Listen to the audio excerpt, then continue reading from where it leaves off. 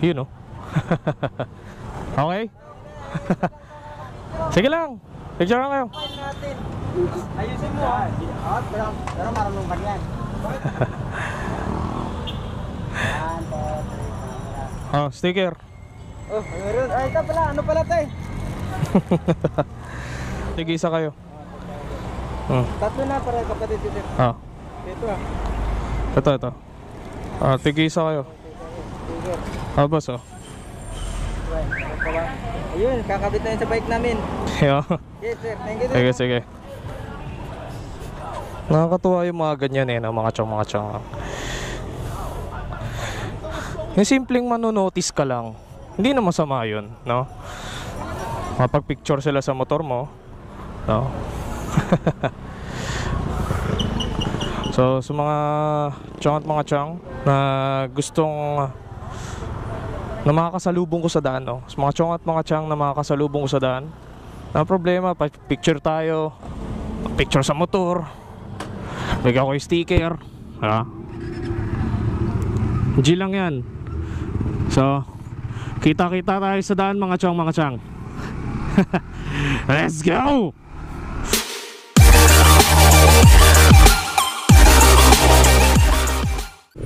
Hello, good morning mga tsong.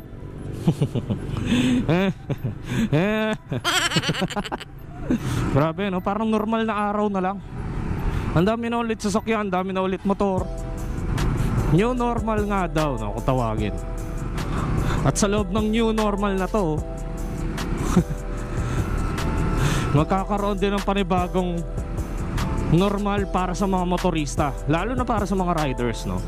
Ang walang kamatayang doble plaka.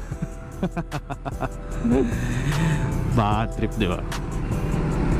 So, shoutout sa lahat ng pumirma sa pag-release ng doble plaka o sa pag-approve ng doble plaka. Good job kayo. Napakalupit nyo. In times of, alam mo yan, in times of this crisis na hinaharap ng Pilipinas, nagawa nyo pang gawin niya. Ang galing nyo naman. Iba din kayo, eh, no?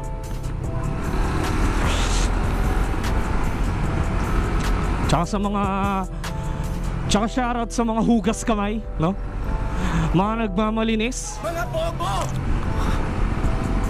After makita, yung tipong after makita niya kung ano magiging reaction lahat ng riders about sa politics, bigla ka naglinis ng kamay. Napakalupit mo naman, sir. Kilala mo kung sino ka kung nanonood ka man ng video na to, no?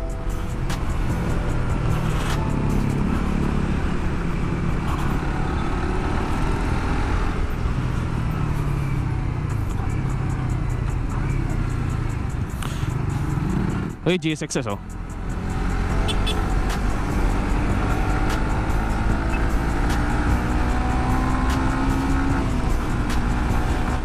Kung iniisip nyo is kaligtasan ng mga tao, ang mamamayan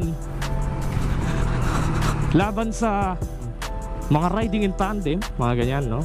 Kung yun yung iniisip nyo, sino nga ba naman, no? Sino nga ba namang tao o sino nga ba namang tanga ang gagamit ng sarili niyang motor, no? Para mang hold up, no? Para magnakaw o kung ano pang gawain na hindi nakakatuwa, no? So kayo na humusga, mga tsang. Ano ba sa tingin nyo? Bad trip, di ba? So sa ating mga taga-aproba, no? Isipin nyo muna.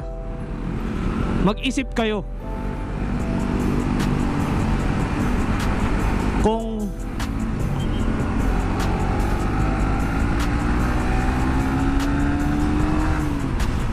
kayo kung tama ba ang gagawin nyo,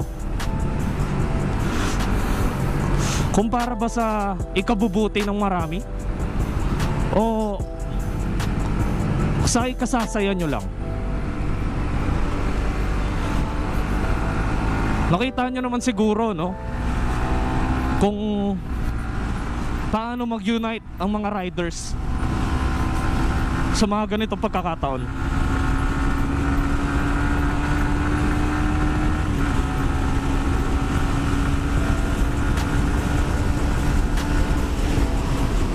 So isipin nyo na lang yun. Yun na lang isipin nyo, no?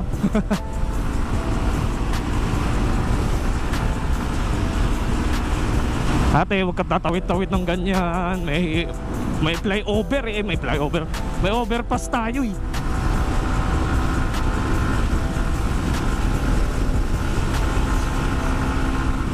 So actually mga chang, uwi ako ngayon sa Fairview. At kakabitan kasi ng internet yung bahay sa Fairview. So kailangan nandun ako.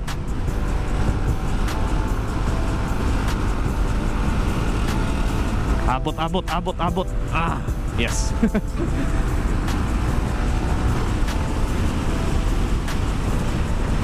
So inaayos pala ang daanan dito.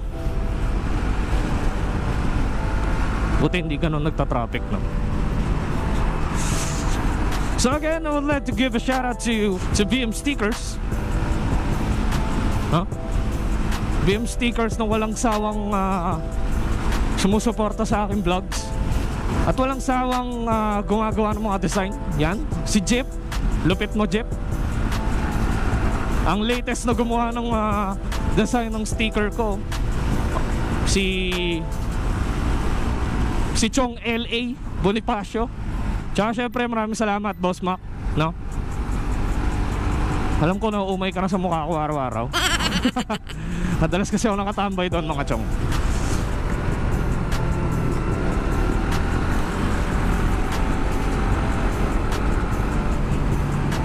Hoy, security, what are you doing? Senyas ka ng kaliwa. Ano ba? Mr. Speedy, shout! Alam nyo ba mga chong, isang beses nag-try ako mag-apply dyan sa Mr. Speedy. Nag-trip lang ako. Alam mo yun, wala kasi akong magawa eh. Siyempre ba, pag nasa bahay ka lang talaga, wala akong magagawa eh. Kasi hindi ka naman pwede lumabas palagi eh. So nag-try ako mag-apply. So hanggang ngayon wala pa ring response. Kasi feeling ko ang daming nag-apply. Yeah. May rason ng mga tao kung ba't sila nag-a-apply dyan. Diba? Siyempre, habang tumunga nga sila, habang no work, no pay sila, diba? So ano pag gagawin nila? Eh di syempre mag-a-apply sila kung saan man meron, diba? Lalo ng mga riders natin, mga kapwa riders natin. Pero ako talaga ng trip lang ako. Wala akong magawa eh. Tinrip ko lang, ewan ko, nag-apply ako. Hanggang ngayon wala pa rin response eh. Pero okay lang yan. Shoutout sa inyo. Shoutout sa company nyo, Mr. Speedy. At least, di ba? Nagkaroon ng dagdag trabaho ang mga iba nating mga riders na sabihin natin na wala ng trabaho sa company nila, mga nag-no work no pay dahil sa crisis na hinaharap natin sa COVID, no? So, salamat sa inyo. Siyempre sa Grab, sa iba pa, Lalapud, Lalamove. Yan. Angkas, no? Yan.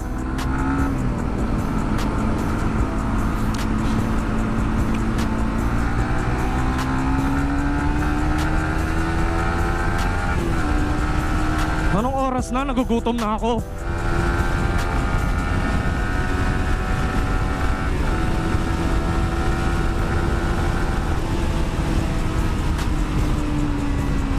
Anong oras na? Mag-aalas 10.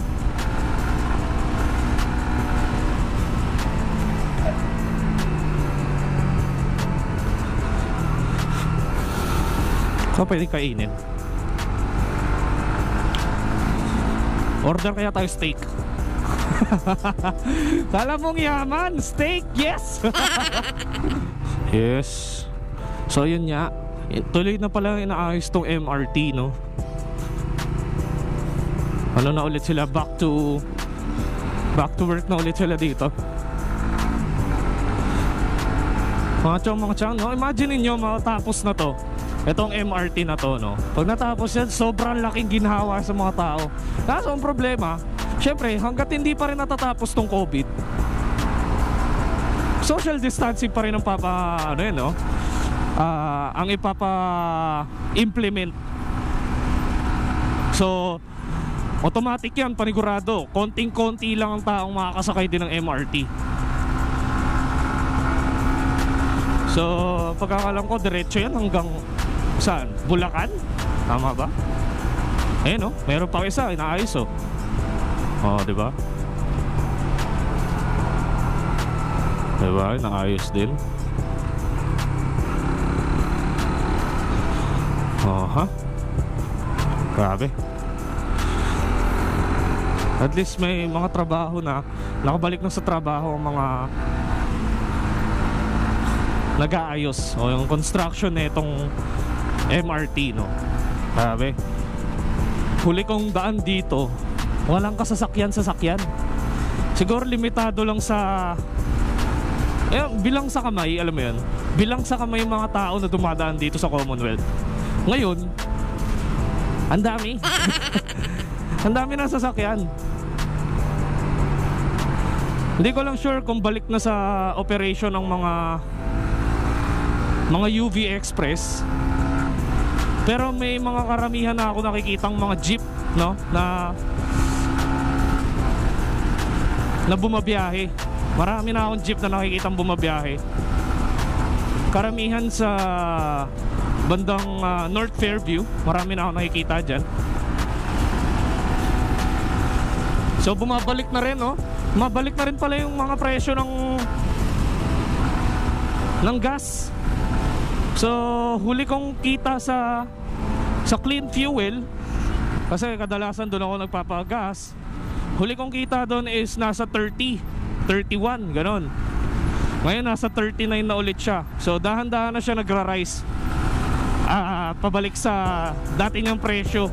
Panigurado, nasa 47 to 50 na ulit yan. So susunod. So shoutout sa mga taga Fairview, shoutout sa mga taga Norte na mga sumusuporta.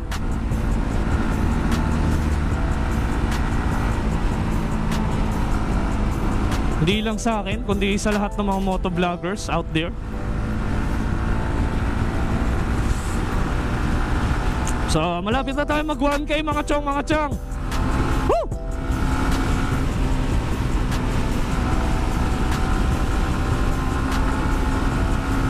Gagraduate na rin ako. Alam ko, sobrang tagal din, no? Sobrang tagal din bago mag 1K.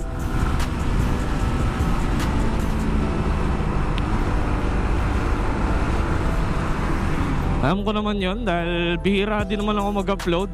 Mga siguro sabihin natin sa isang buwan, no? Mga 2-3 lang na-upload natin.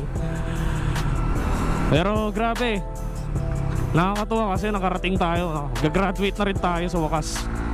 So salamat sa lahat ng mga sa mga chong at mga chang natin na sumusuporta.